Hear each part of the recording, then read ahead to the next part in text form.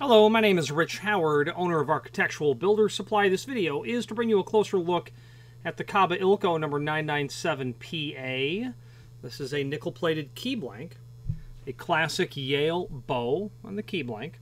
A 997 is going to be certainly a reference to the type of blank that we're dealing with here. And the PA is going to tell us a bit about the keyway.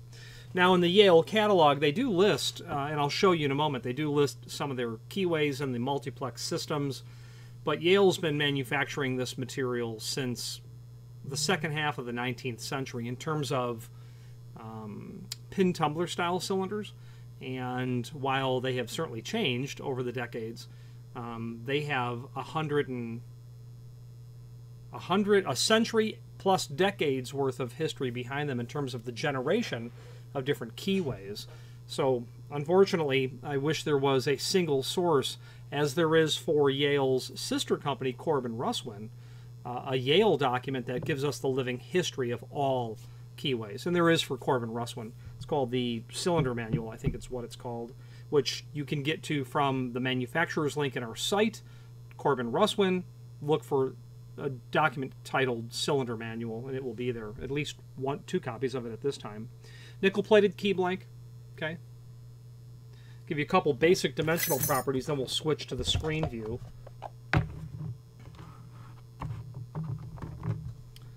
The height of the blade height, 0.33, right on the nose, 0.33. Now the distance from the shoulder stop to the flat, where that basically breaks, I'd say that that dimension would be right at about 1.1 inch. 1.1 from the shoulder stop right to the tip right here. 1.1 inch. Okay?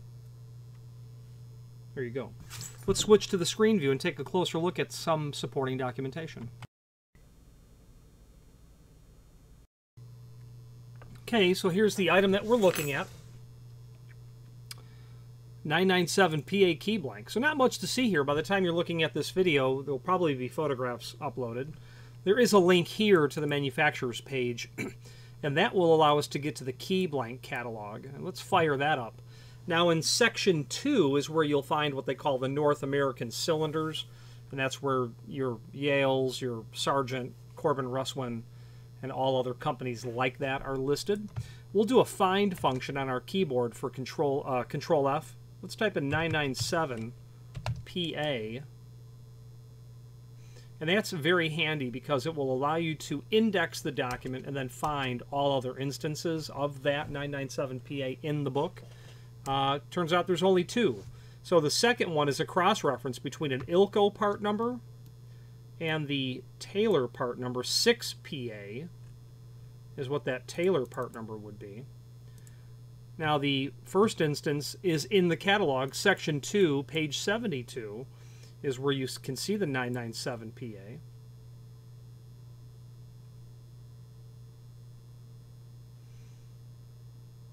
Not much to say about that in the sense of it apparently does not participate in a multiplex structure, that 997 keyway. And again, I don't know, a substantial amount of background information on Yale keyways. But looking at the fact that it doesn't participate in a multiplex structure tells me that it's just simply likely obviously, I'm concluding it's a simplex keyway, meaning it doesn't participate or share any commonalities with other keyways. What I can tell you, though, is when you are looking at this profile right here, what you're looking at is what you would see when you look down into the cylinder. So I'm going to rotate that document so we can see it.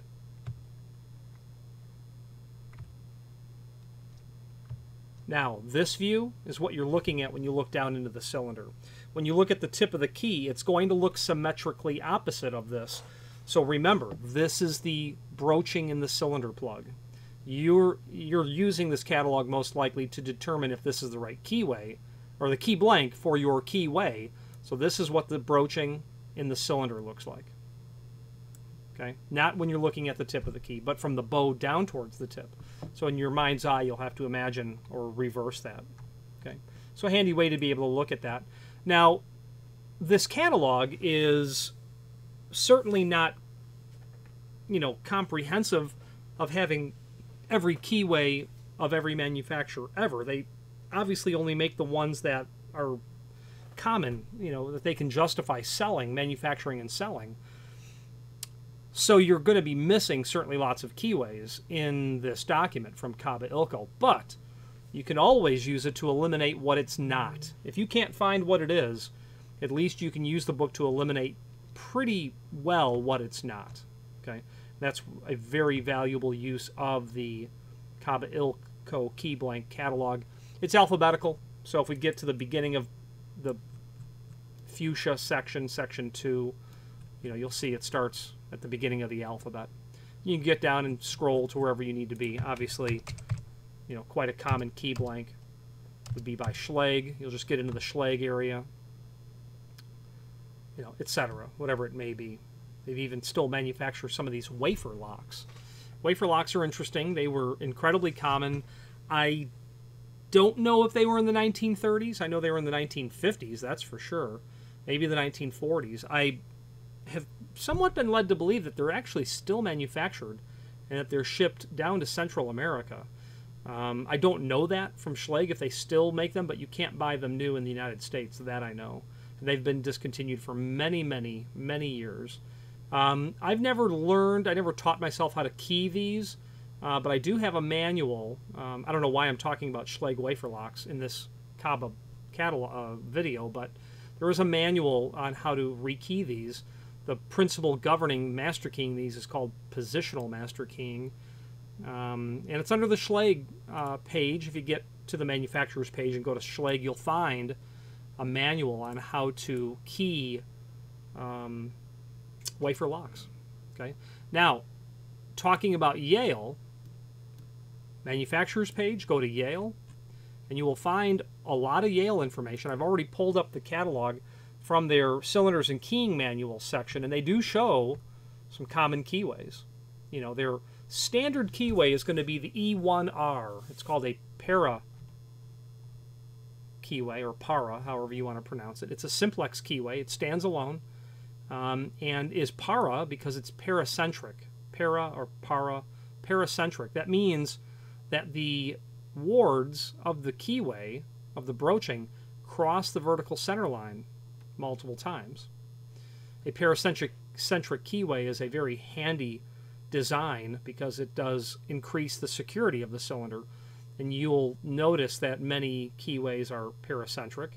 Low security material will not be paracentric, meaning it won't zigzag across the vertical center line very much.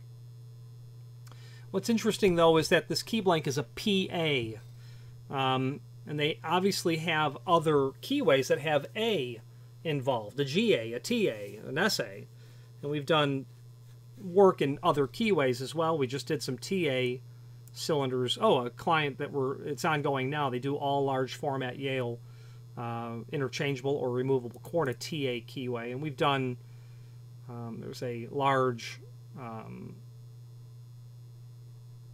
you know, agricultural corporation that has installations everywhere in the world, and this one was in Iowa, and they have whatever keyway it was from Yale, an unusual, not restricted, but an unusual keyway. I forget. It was in the S family somewhere.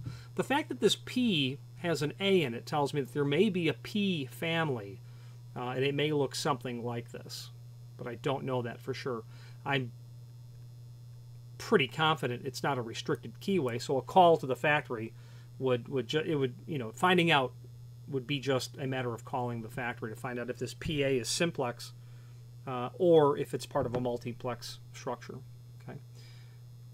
Pretty handy document, the key manual, cylinders and keying manual from Yale. Speaking about Yale, since we are talking about Yale, you're looking for a Yale item manufactured by Kaba Ilco, you might be interested.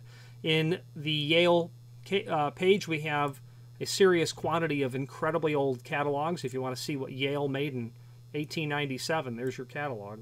If you want to see something a bit more current, well, there's the current catalog. Other encyclopedic documents are here, such as just the cylinders and keying manual. Keyways hierarchy. I did not know I had that.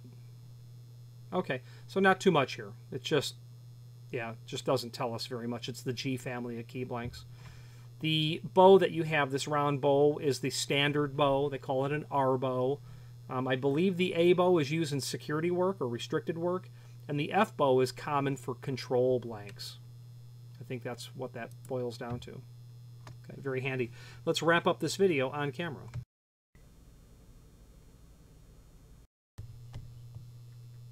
Okay, nickel-plated key blank, very typical, very common. Nickel plating is nice when you are trying to impression a key. You can file off the top of that key and you'll get a different look, a different color of base material. Below the nickel plating obviously is there for corrosion resistance.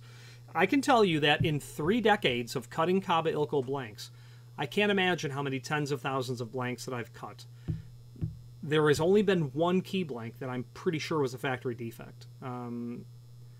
And I say that because it's improbable how tiny that percentage of factory failure is. It's improbable. The key blank was definitely incorrect because when I measured from the register groove down to the bottom of the, down to the root of the key, it was clearly about 5 thousandths off, and that's way enough for your key blank not to work. Okay?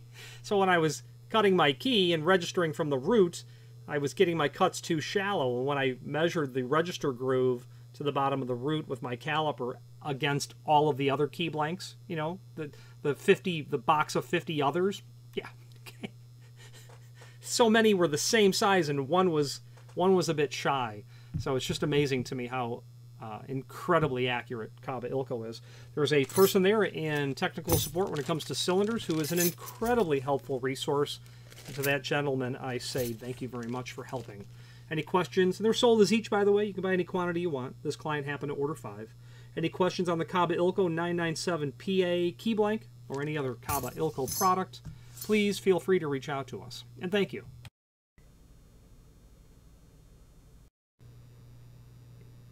If you've enjoyed this video, please click thumbs up.